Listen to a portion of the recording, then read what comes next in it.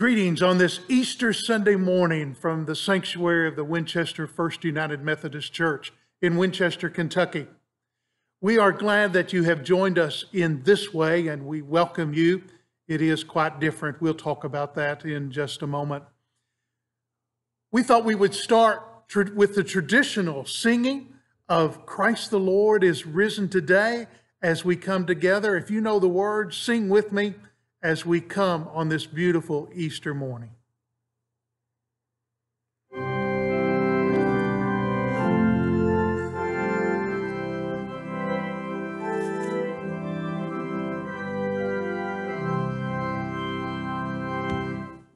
Christ the Lord is risen today.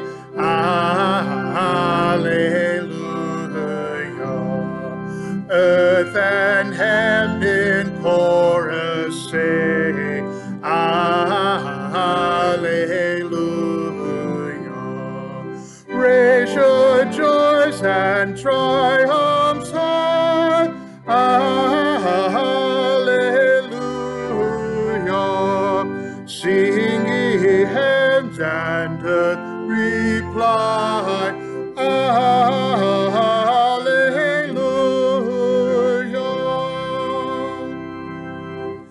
Love's redeeming work is done. Hallelujah.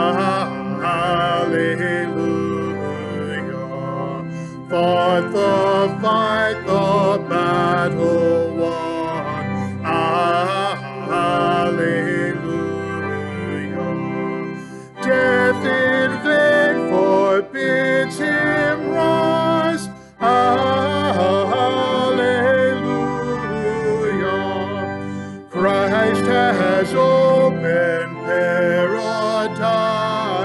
Hallelujah.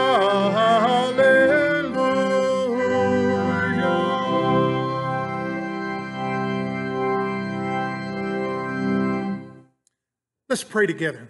Lord, we are so grateful for the day, grateful for this glorious Easter Sunday, even though it's quite different. It's at a time when our world is struggling, and yet we come, O Lord, and know that you are alive and well, and we come to celebrate and worship. We pray, oh Lord, for all of those who will see this and are gathered in their homes as we're scattered our sanctuary all over the country. We just ask, Lord, that your blessings and power will be upon each one. Bless those medical workers who continue to work, those, Lord, who provide those essential services from truck drivers to grocery workers to pharmacies and all of those others essential people, Lord, that we are so grateful for today. Bless them and their families, O Lord. May those who are suffering and struggling with this illness or with other things, we pray, Lord, that they would feel your presence.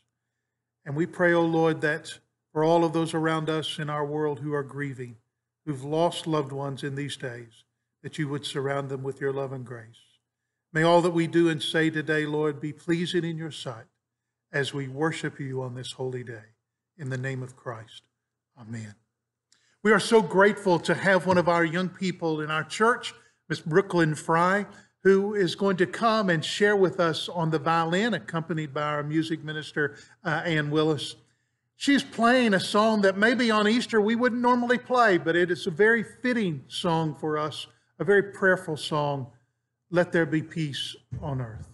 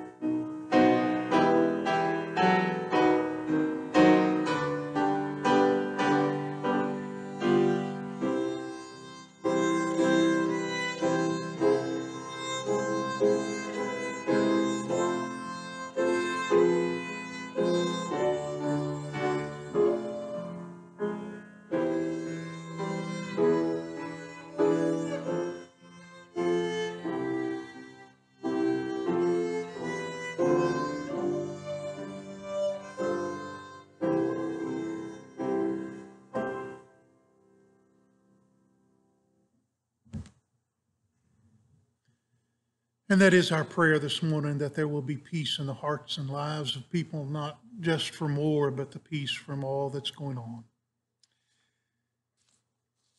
What a weird Easter Sunday morning. I'm here in mostly an empty sanctuary, just 2 or 3 of us here as we share with you this morning. It dawned on me this week that this is true of a lot of sanctuaries, just as this one is. Over 100 years, some over 200 years, this is the first time maybe that there have not been people packed in for Easter Sunday morning. And so we gather in this way. I chose to continue to do a video for our Sundays rather than try a drive-in service or something else. I think it's best that we not encourage our most vulnerable people to be out just a little while longer, and we'll continue to try to be in ministry in whatever way we can. I like the phrase that I've read a few times that was coined during this time. The churches may be empty, but the tomb is also empty. My friends, we will be together again one day, just as will all of our sister churches, your church, and this one as well, all the thousands and thousands of churches across the world. We will come together. And since we are Easter people, we can celebrate and rejoice in Christ's victory any day, just like we should be doing. But today we gather here in this way, and I want you to know that He is risen. He is risen indeed. That's our normal greeting for this Sunday morning. And I invite you to say that in your homes, on your porch, on your phone, and everywhere, because Jesus is still alive. We've been traveling these days of Lent on Route 316. We've not come to the end of our journey today. We have come to the beginning and come to the place of victory so we can anticipate what might be next. I remember as a child traveling with my family, and we would be driving along, and I started asking just a few miles from home, when are we going to get there? It's because of that, at around the age of 6, that my mother handed me a map, showed me where we were on the map and where we were going, pointed out the roads that we would be taking, and I learned to follow those roads and to count off the towns and the cities that we passed through, and I learned to read a map at an early age. Just follow those towns. Just keep going through the things and the places before you get there.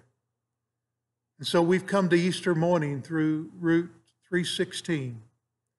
God so loved the world that He gave His only Son so that everyone who believes in Him won't perish, but will have eternal life.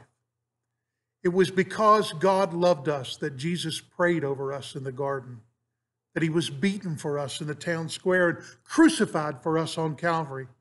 And it was that same love that brought Jesus from the dead to give us victory over sin and to give us life. Hear the story from John chapter 20. Early in the morning of the first day of the week, while it was still dark, Mary Magdalene came to the tomb and saw that the stone had been taken away from the tomb.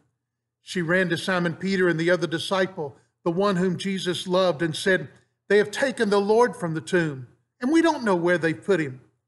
And Peter and the other disciple left and went to the tomb, and they were running together.